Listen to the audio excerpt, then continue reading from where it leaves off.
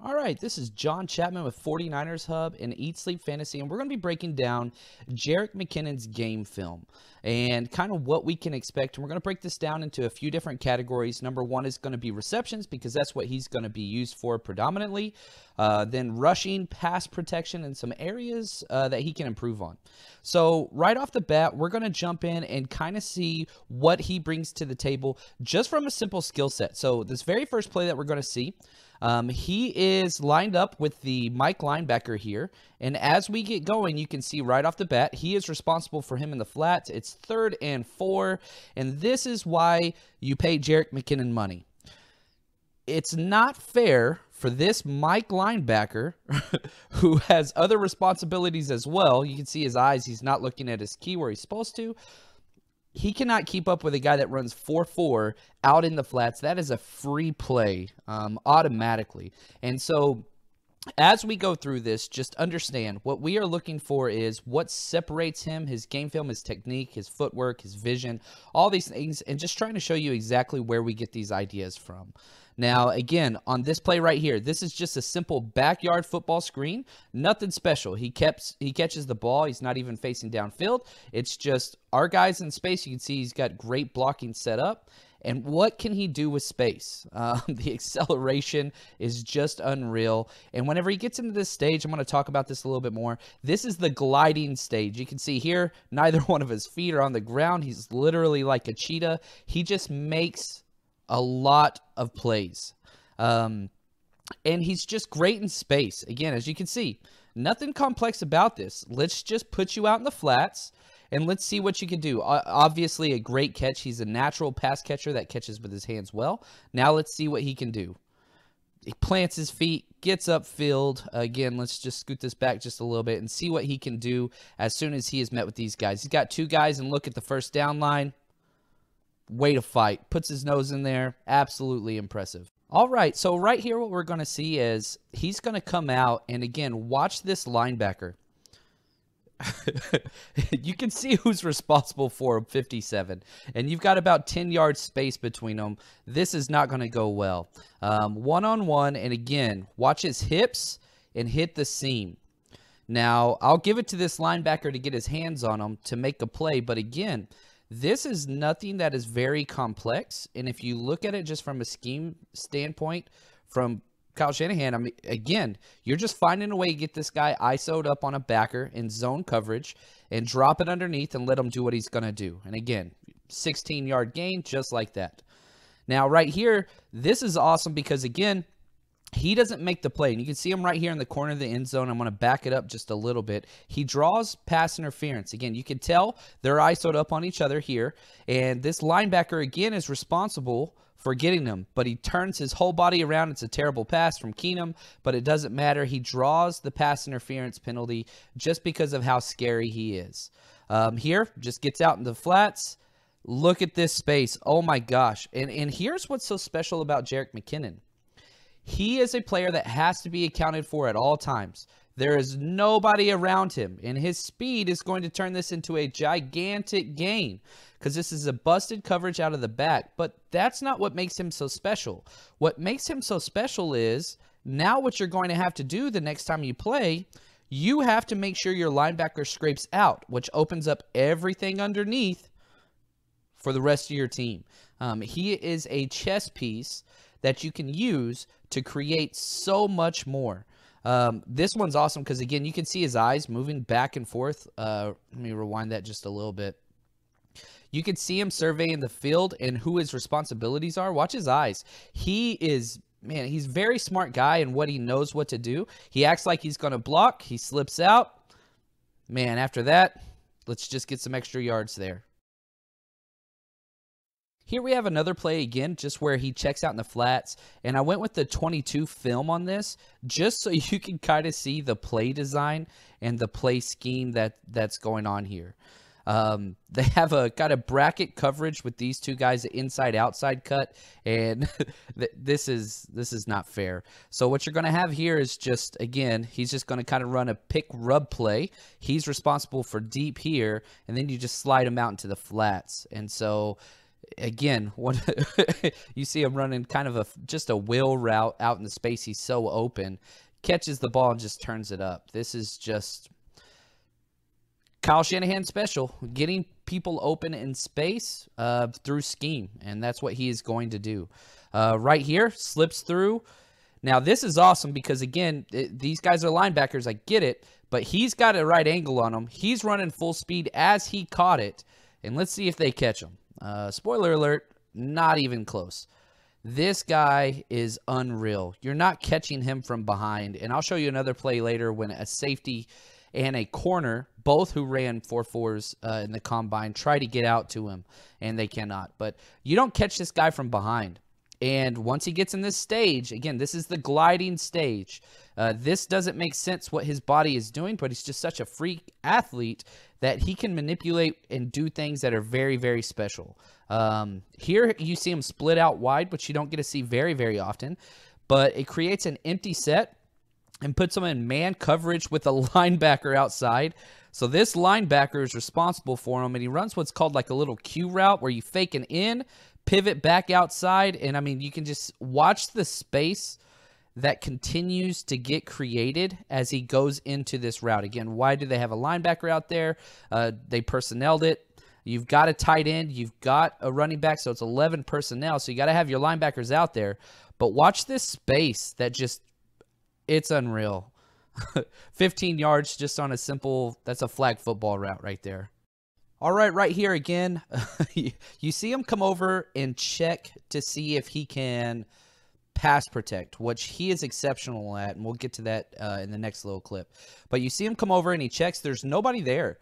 So at that point, you just become an outlet. It's like inbounding the ball in basketball. You just get to a spot that's open and see what you can do. Now, this shows just how great of a pass catcher he is. He's a natural pass catcher. What we mean by that is, I know it's not a zoomed in shot. He goes and gets the ball. He does not wait on the ball to come to him. He attacks it away from his body and then just, oh man, that guy barely got a hand on him. You just see him just put the moves on him, and he did this to the Rams all day. Just creating on his own. It's exceptional.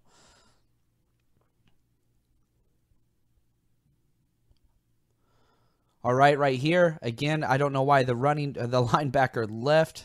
He should have checked him or something. As he comes out, this guy's got to get his hands on him or be responsible for him. It's a busted play. It's what it is. And again, this is all formation alignment. You have trips away with a running back and tight end away, and these guys are doing kind of an inside-outside bracket coverage, and it doesn't work. It's a bad zone scheme to start with. The tight end runs them all off. That's just free yards. That's 8 yards on first down for free. And if you're going to play that way, you're not going to win a lot of games. All right, right here again, catches the ball away from his body. You got a linebacker coming out that's got a good angle. And nope, lower body strength is just unreal.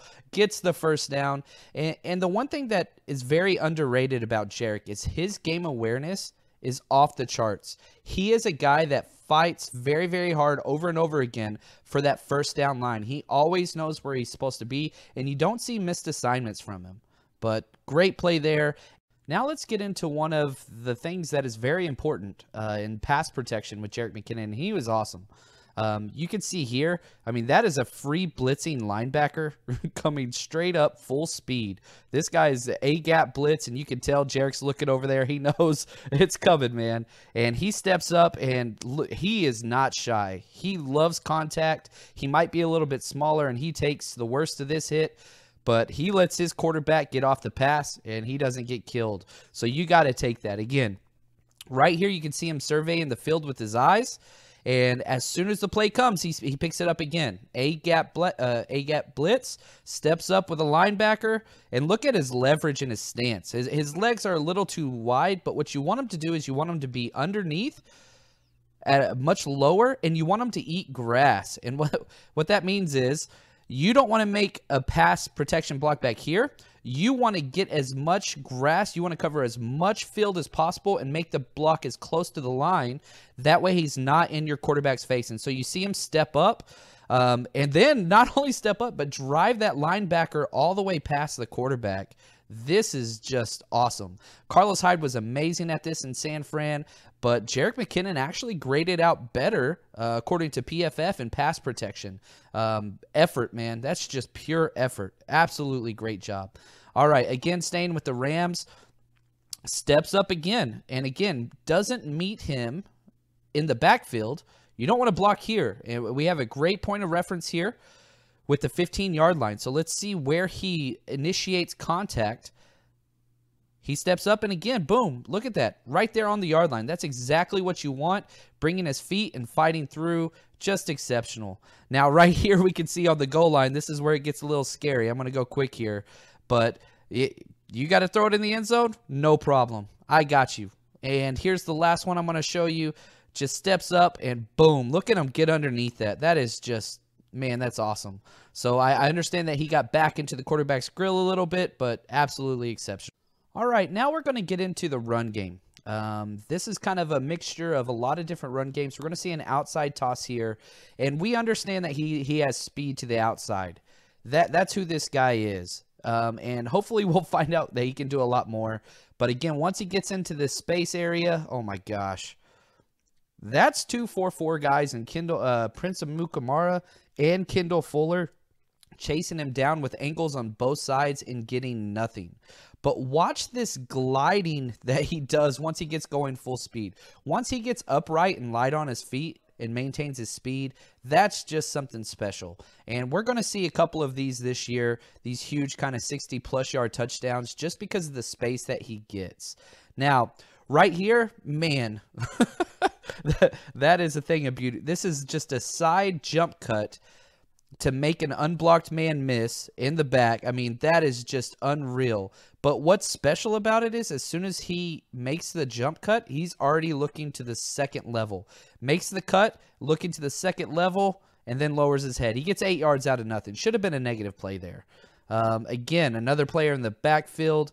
But goodness, look how small he gets through this kind of heavy traffic area and just disappears. I mean, he is just in the thick of it and just hiding behind all these blockers and just bouncing off of people and keeping his feet the whole time. He doesn't have good contact balance, somebody that you would see like Kamara or Kareem Hunt. He doesn't have that, but what he does have is he is insane agile and can bend his body in some crazy positions, just not so much through contact. Perfect 15-yard run there. Now, right here, look how fast he hits this hole. Everybody thinks Kamara is just this speed, agile, kind of spark athlete, which he is those things. But as you watch his film, he hits the hole on a regular basis and wastes no movement. He gets straight through there. That's just awesome. He's a very well-rounded back and doesn't get a lot of respect in that area. Okay, right here, let's continue talking about the run game and just kind of what he can do. Goodness, look, where do you go here? There's no hole. There's a tiny little bitty crease here, maybe, but he creates on his own. Bounces outside. Now he's got one-on-one with the corner. Oh, my goodness. This is, okay, real quick. This is very, very hard to do. The plant off the inside cut leg. That doesn't make sense. Almost all people cut on the outside leg and pivot inside. There's a very few running backs. I mean, look at his insane body torque here. Barry was one of the best ever at this. LaShawn McCoy does this. Saquon Barkley just got through grading out a lot of his film. He does this. That's special. These kind of super agile freak athlete guys can accomplish this, but that's not normal. Makes him whiff in space and gets, again, 14 yards off of a busted play that shouldn't have gone anywhere. Now, again, let's see him. He tries to get through here. All the gaps are accounted for. He's got this little bitty gap there. You can see his wide receiver trying to block for him, get knocked backwards. And, man, makes him miss and goes and gets it on his own. Absolutely great job. Now, right here, you can see him come out. Linebackers got the angle on him, but look at this stiff arm. Pushes him to the ground. turns it. Oh, nice little finish there. He decides that it's not enough. He wants to prove a point. Great stiff arm, and then cuts it up quick as anything and lowers the boom on a linebacker. That's a safety, but still, it doesn't matter. The attitude is there. He might be a smaller back, but he plays with some great physical force. And, man, once he gets going, he's a confidence guy. So once he has some positive plays, that continues. Goodness, oh my gosh, I see the hole opening up. Everything's closed play side right here, but you're going to see just this huge crease. So boom, right there. It is completely stuffed right here, and you can already see this backside B gap. Oh my gosh, just gone. And there's that gliding again. Once he kind of turns and gets going, that's when the specialness happens. Absolutely great.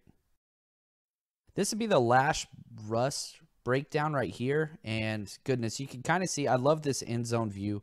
All coaches do, especially if you're doing line or backs, just because you can kind of see what he's looking for.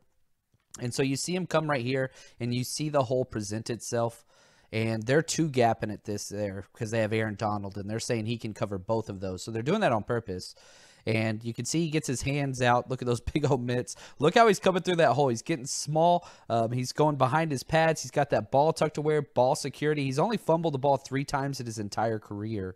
And so he gets something and then gets suplexed by Aaron Donald because it's freaking Aaron Donald. But this is a great example of getting small through the hole, and people say that he can't be an in-between the tackles runner, and I completely disagree. This is a 4-yard gain whenever there's not much there to get. Here we go again. Look at his eyes already. You see it turn. You can see the little skull. You can see where the play's supposed to go. They've got the wall here. They've got the lead blocker. Let's see what he can do. Boom. Hits that hole perfectly. This is not going to be a highlight play, and I understand this. But this is a play that gets you first downs and gets you moving and gets things going. You're in the red zone. That's a huge, important play. All right, here we go. Whew. Man, he goes quick. He takes that ball and just bounces it. And watch his feet. Watch his feet. Boom, just gone. As soon as he is gone, then it gets weird. Oh, goodness. He looks like a Madden character out there. Watch him do this plant on the outside cut right there. Look, he's setting him up. He's got a plant on the outside and then add a spin to it. So he's there. They're over pursuing because of the speed. And then, boom, spins off of contact, but they've got good pursuit on the D-line coming up. This is like, it's like a little kid playing Madden that just keeps hitting the spin button. He's a freak out there. And, gosh, if this guy wasn't pursuit all the way down, that could have been a huge home run. But absolutely just freak of an athlete. Now what I want to do is get in just to a little bit area of concern. Now, Jerick he's special. He really is. But if he has one major area of weakness, it's this right here. His contact balance is pretty weak if he's not at full speed. And he is constantly being brought down by single arm tackles. He goes down on first contact quite often. Now, I don't know what that lineman's doing there. But again, like, if you watch this, like, he gets pulled down by this lineman just sticking his arm out there and barely making contact. Trips him up a little bit, but, like, this is very common for him. So once he gets going full speed and he can create and make people miss, he's going to juke people a lot more than he's going to run through. Arm tackles work against Jerick McKinnon. So hopefully Kyle Shanahan can put him in space and we can see what happens. This is him in pass pro. This is not really his fault, but I wanted to talk about it. You can kind of see it's a high pass, but it hits both of his hands, but it goes over and gets intercepted, and the other team takes it and runs back. This isn't something that he does much. He has a very high catch rate. His catch rate is super high, actually. He's put up 66%, 72%, 81, and 71% in his career. So he's not a guy that drops a lot of passes, and he doesn't turn the ball over much. He's had 3 fumbles in his entire career.